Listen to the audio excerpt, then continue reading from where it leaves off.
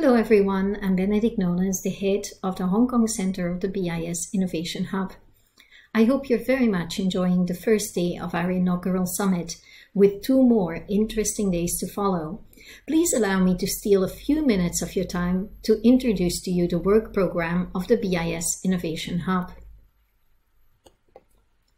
As you may be aware, the BIS-IH focuses on applied technology research and prototype development across 6 strategic teams: Subtech and RegTech, Next Generation FMIs, CBDC, Open Finance, Cybersecurity, and Green Finance.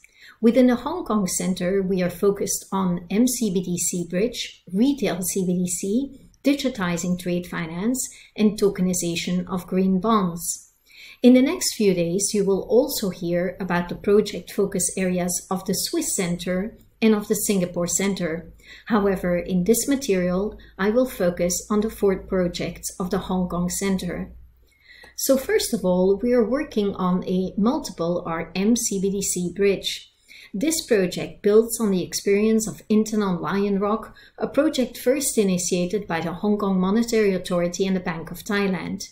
It studies the adoption of distributed ledger technology to facilitate real-time cross-border fund transfers and atomic PVP for FX transactions.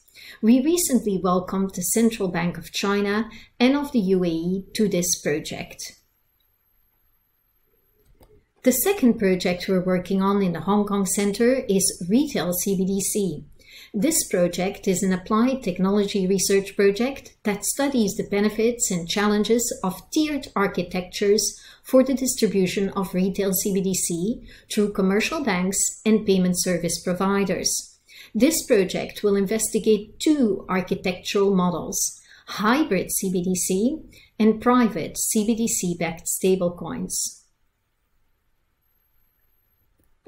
The third project of the Hong Kong Center is focused on tokenization of green bonds. It aims to produce a prototype for the introduction of tokenized green bonds in small denominations, thereby giving greater access to retail investors. The project will also integrate tracking and disclosure of green outputs for investors, thereby showcasing technologies that can be used to reduce greenwashing and to enhance transparency.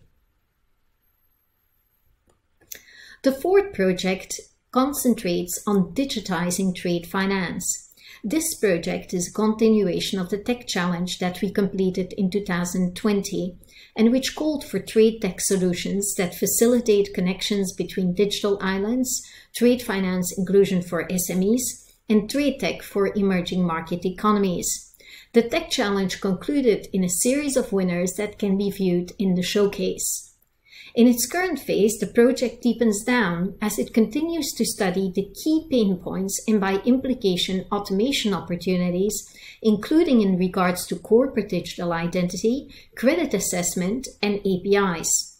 Given the large role of the private sector in trade finance, we truly welcome continued industry engagement on this topic. We are, as you can tell from this slide, a small team. We very much look forward to working with you.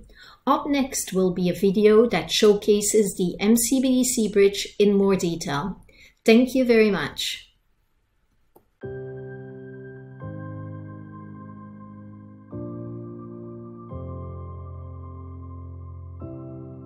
Interest in CBDCs has grown in response to changes in payments, finance, and technology, as well as the disruption caused by COVID-19.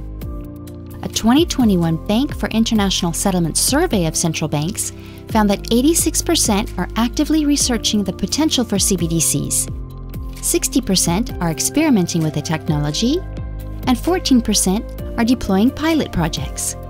In simple terms, a central bank digital currency, or CBDC, could be used by individuals to pay businesses, shops, or each other with a retail CBDC, or used between financial institutions to settle trades in financial markets as a wholesale CBDC. Central banks are exploring whether CBDCs could help them to achieve their public good objectives, such as safeguarding public trust in money, maintaining stability, and ensuring safe and resilient payment systems and infrastructure. If successful, CBDCs could ensure that as economies go digital, the general public would retain access to the safest form of money, a claim on a central bank. This could promote diversity in payment options, make cross-border payments faster and cheaper, increase financial inclusion, and possibly facilitate fiscal transfers in times of economic crisis, such as during a global pandemic. The Bank for International Settlements Innovation Hub intends to contribute to this area through applied technology research, proofs of concept, and prototypes with central banks around the world. One such project is the Multiple CBDC Bridge.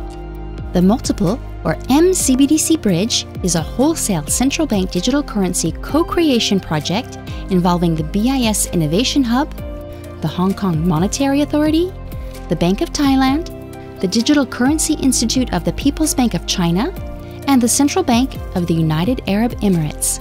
The project, first initiated by the Hong Kong Monetary Authority and the Bank of Thailand under the name Inthan and Lion Rock, was renamed mCBDC Bridge upon the joining of the BIS Innovation Hub Center in Hong Kong, the Digital Currency Institute of the People's Bank of China, and the Central Bank of the United Arab Emirates, announced in February 2021. Its aim is to propose solutions and concepts to alleviate the current pain points in making cross-border fund transfers. These include inefficiencies, high costs, and complex requirements for regulatory compliance. Leveraging enterprise Ethereum blockchain technology, the mCBDC Bridge will further explore the capabilities of distributed ledger technologies by developing a POC prototype to support real-time, cross-border, foreign exchange payment versus payment transactions in multiple jurisdictions operating 24/7. It will analyze business use cases in a cross-border context with both domestic and foreign currencies. The participating central banks will take the results of the POC work into account to evaluate the feasibility of the mCBDC Bridge project for cross-border fund transfers, international trade settlement, and capital market transactions in their own jurisdictions. The mCBDC Bridge project fosters a conducive environment for more central banks in Asia, as well as other regions, to jointly study the potential for distributed ledger technology to enhance the financial infrastructure for cross-border payments.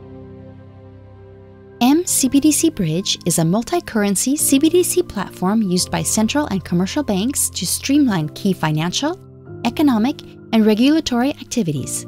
Using the platform, central banks can issue CBDCs, which commercial banks can use to perform cross-border payments and fund transfers instantly.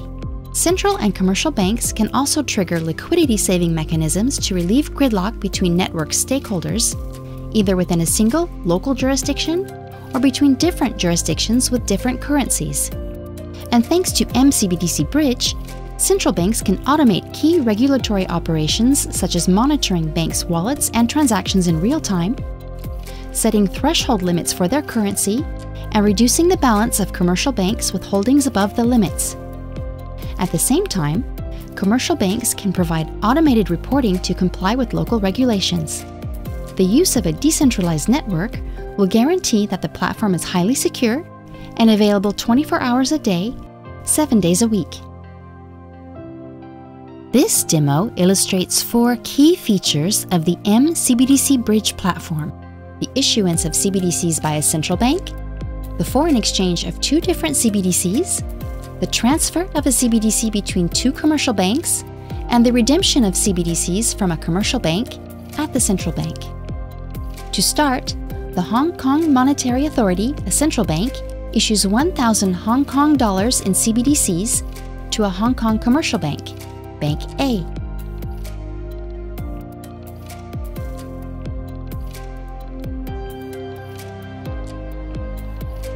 Then, the Hong Kong commercial bank, Bank A, triggers the platform RFQ mechanism to exchange 500 Hong Kong dollars in CBDCs against 2,000 Thai baht in CBDCs with a Thai commercial bank.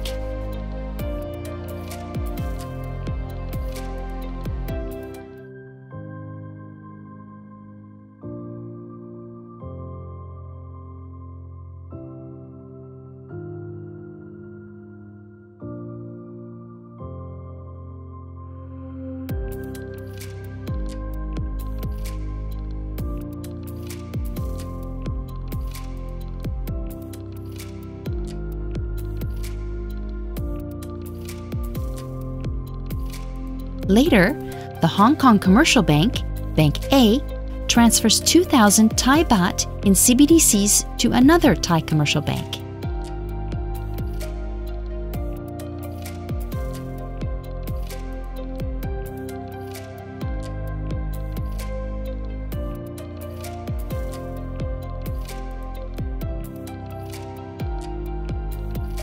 Finally, any bank can redeem the CBDCs with the central bank.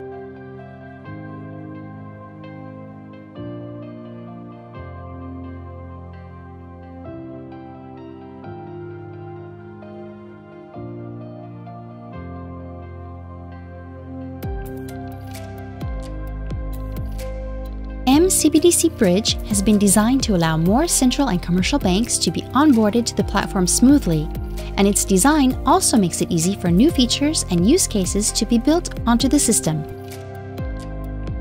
We invite more public and private sector stakeholders to take part in the experimentation offered by the mCBDC Bridge project.